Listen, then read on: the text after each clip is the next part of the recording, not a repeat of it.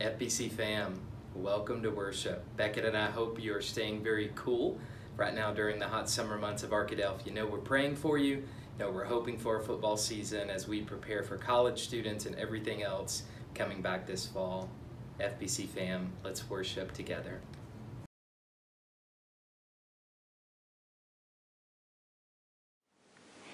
Hello, FBCA family. We are Scott and Katie Haynes. And Suzanne. And Julie. And we are coming to you on this video from our home in Fez, Morocco. We know many folks have had questions about the COVID-19 situation here in Morocco. So we wanted to give you a quick update on that, especially since that's why we're still here and not with you in person. Morocco went into a state of health emergency in the middle of March. Since that time, we've had a really strict quarantine. There have been about 16,000 cases and only 250 deaths, which has been great to have numbers that low, but a large part of that is because of the very strict quarantine. They are starting to loosen just a little bit though, which has been nice to get out a little bit with the kids, to go a couple places where they had not left the house for about 3 months straight.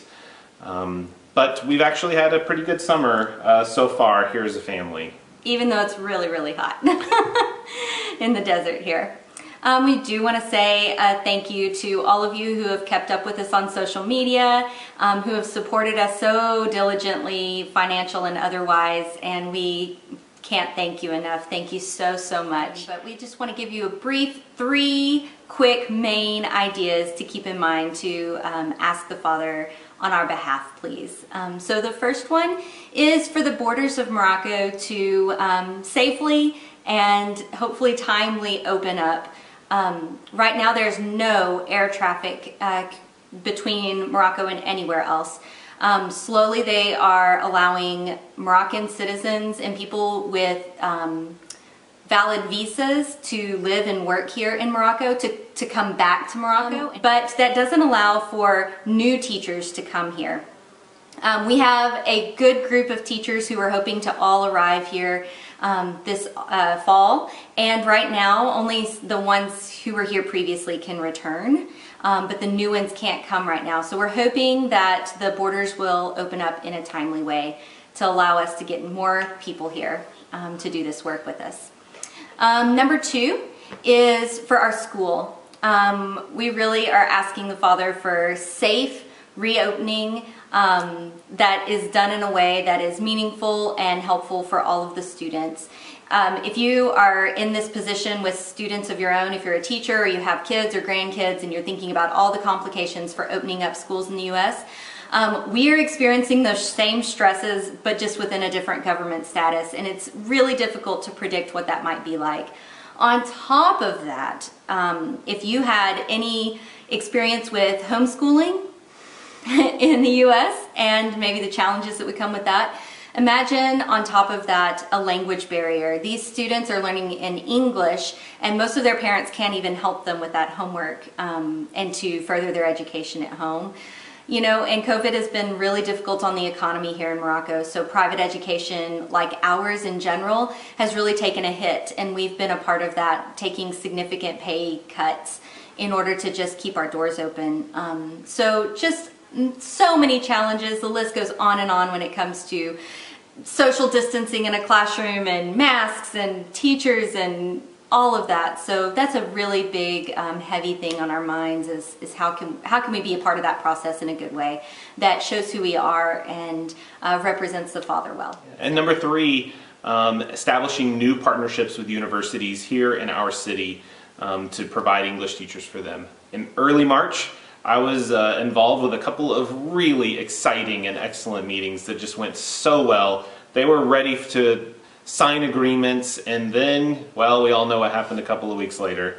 So there hasn't been a falling out, there's just been we have to wait and see.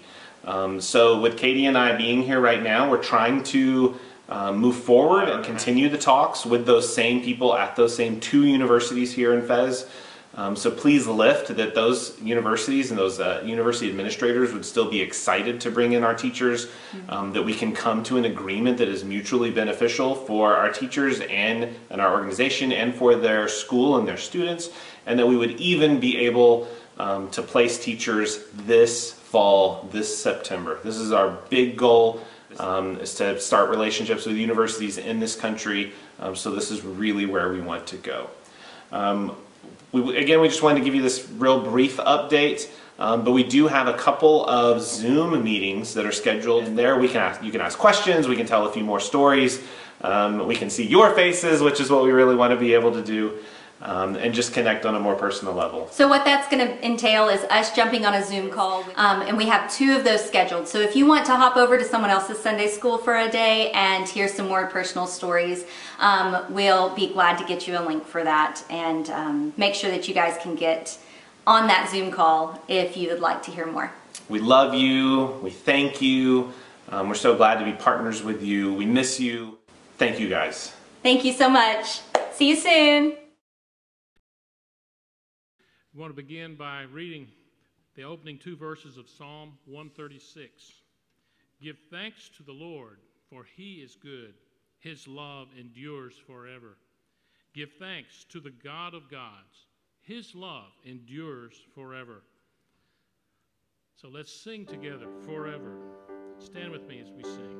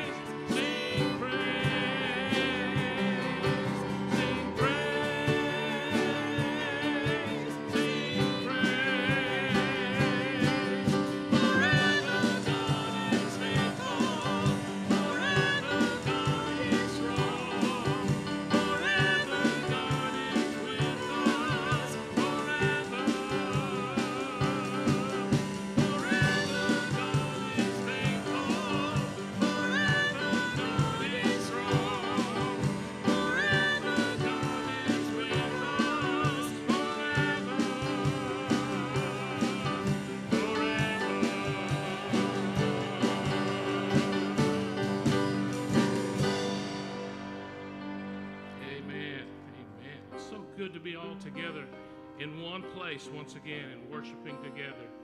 God has told us that we were created to sing and to praise him. So let's proclaim that together as we sing, How Great Thou Art, hymn number 10.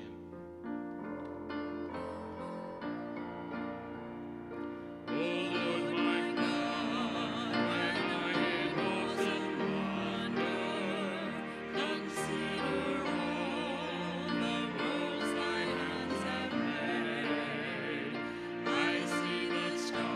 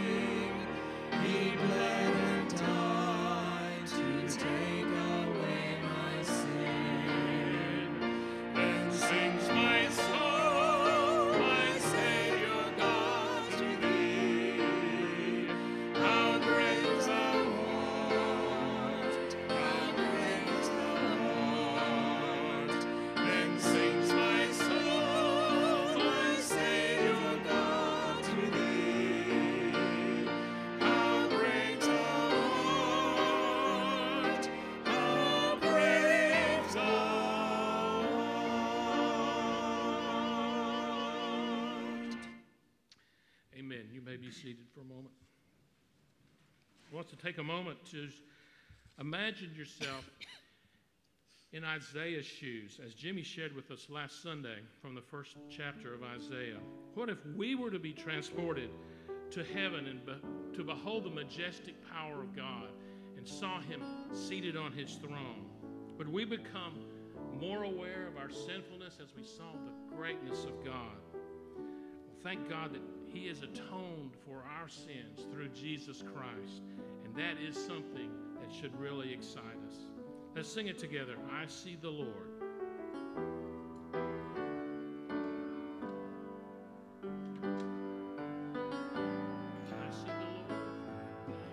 I see the Lord.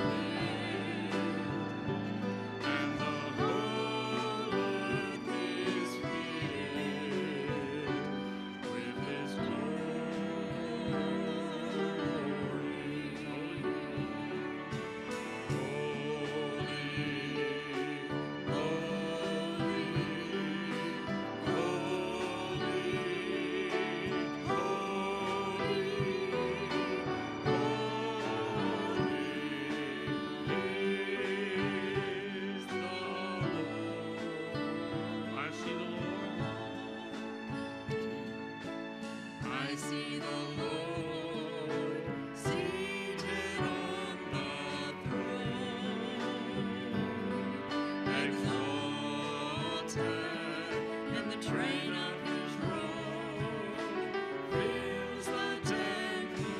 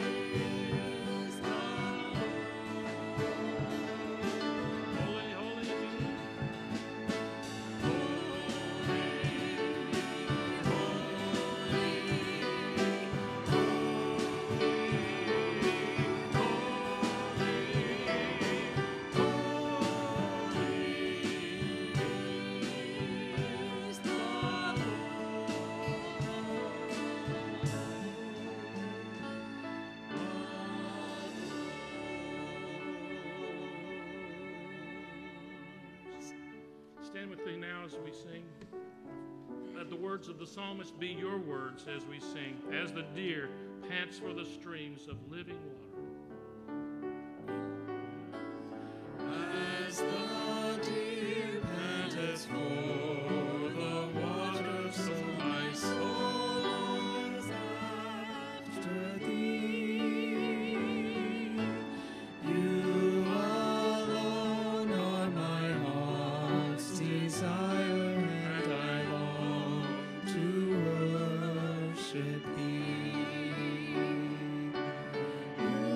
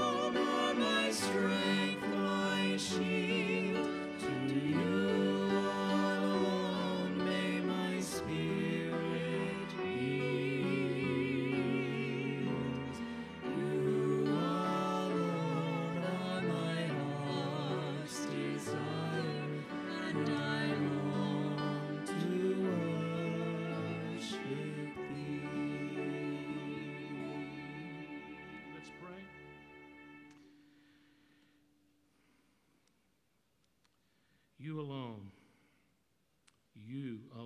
are our heart's desire.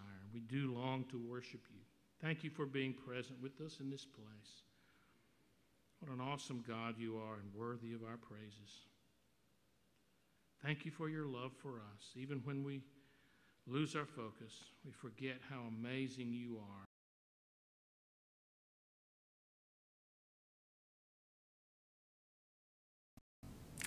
When you were growing up, did your parents ever have to teach you the same lesson more than once? Did they ever have to say something like, how many times do I have to tell you to, and then whatever? You know, you can insert your own particulars in there.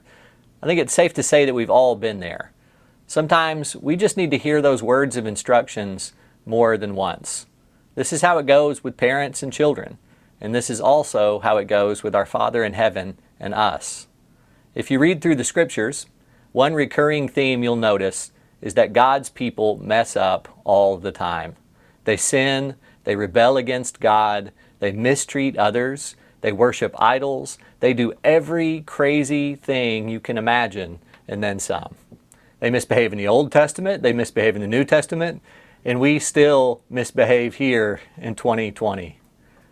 And one of the lessons we as God's people have always struggled with is one that is repeated ad nauseum in the Scriptures.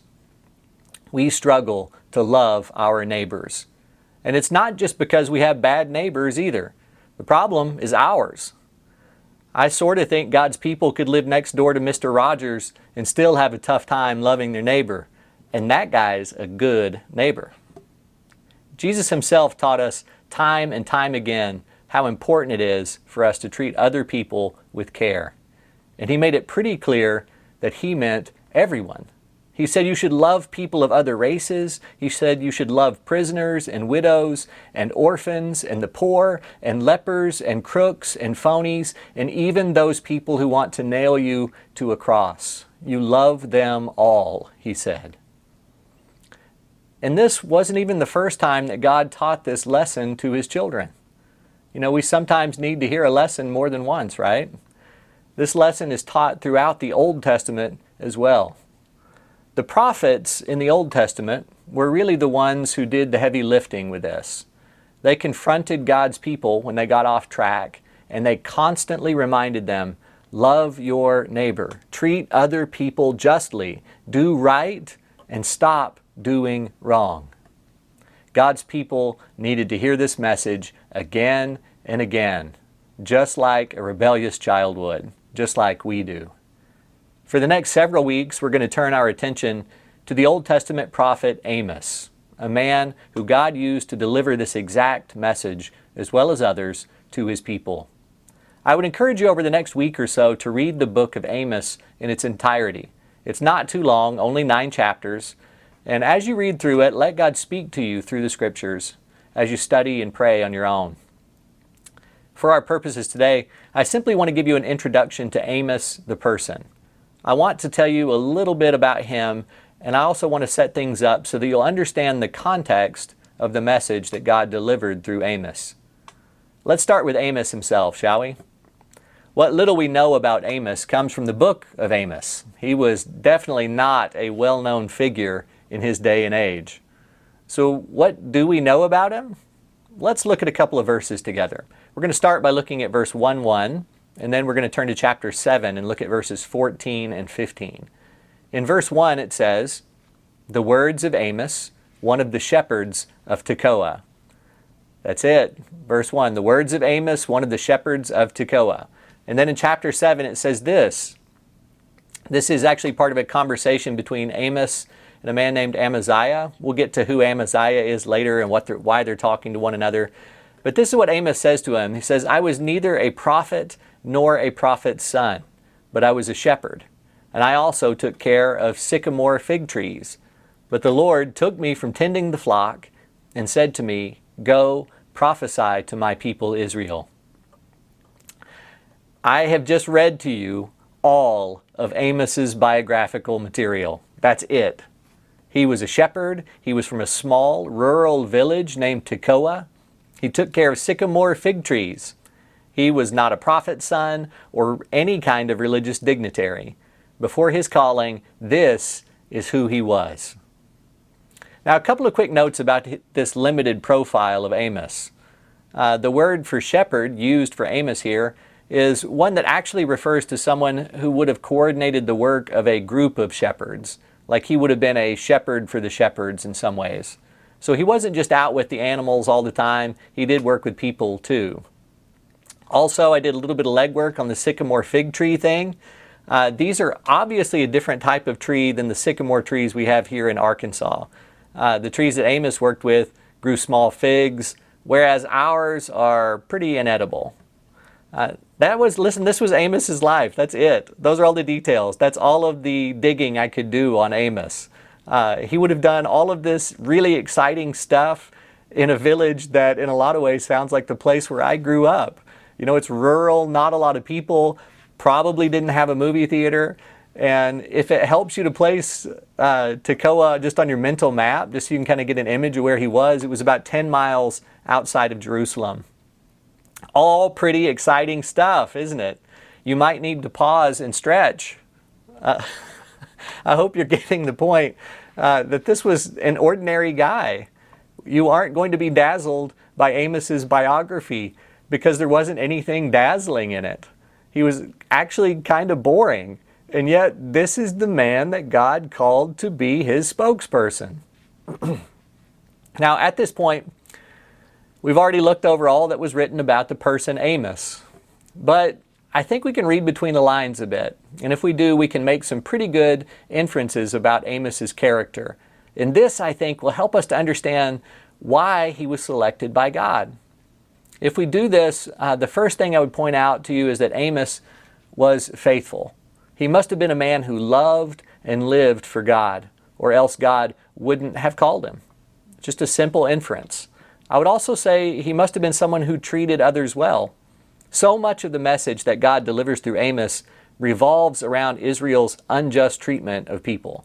Israel was using and abusing people left and right and profiting from the misery of others.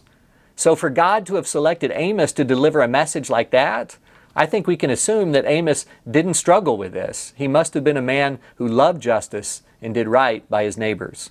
So he's very much a Mr. Rogers type character here.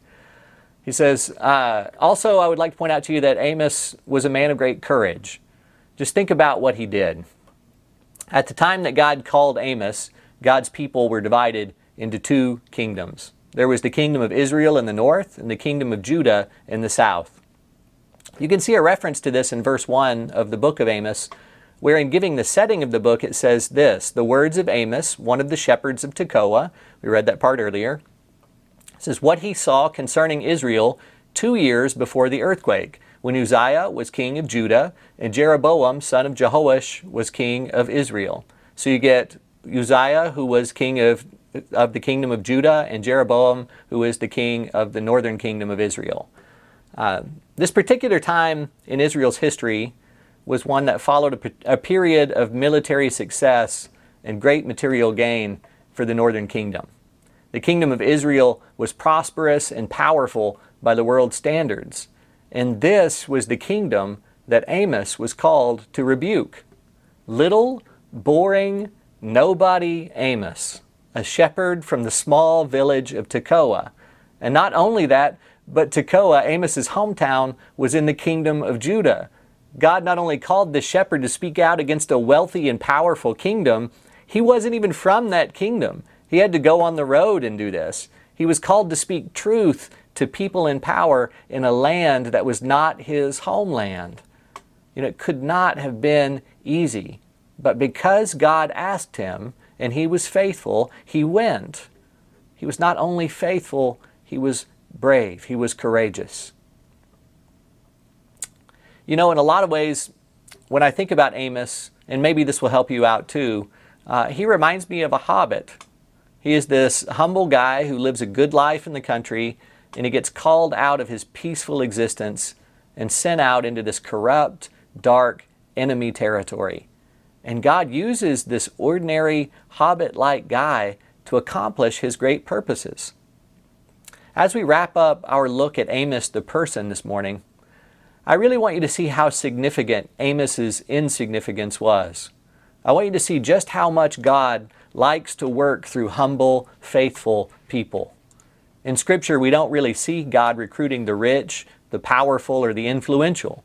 He often selects the shepherd, the fisherman, the tax collector, the smallest son. He selects people that the world overlooks. He uses people that the world might think of as weak. And through these weak, ordinary folks, God puts His power and His might on display. Through these ordinary people, He shines an extraordinary light, and He is glorified. So what do you at home do with this information? My hope is that you'll let it inspire you. Perhaps you feel that you aren't important enough, or smart enough, or good-looking enough, or popular enough to be used by God. Listen to me. If your own low opinion of yourself has held you back, then wake up today to the fact that you are a beloved, redeemed member of the family of God. And all He wants from His people, all He wants from us, is for us to love Him and be faithful to Him. And if you can do that, then you are qualified, because He makes you qualified. So walk humbly with the Lord and know that He will call you on an adventure of your own. Will you pray with me? Kind Father, we do thank You so much for blessing us with every good thing in Christ Jesus. We thank You for the gift of Your Spirit. Help us to live each day in the Spirit. Help us to live each day in humility and in service to You. You are upright and just. You do no wrong. Help us to be like You. We love You so very much. Amen. Church family, until we see each other again, may the grace of the Lord Jesus Christ and the love of God and the fellowship of the Spirit be with you all. Have a wonderful week.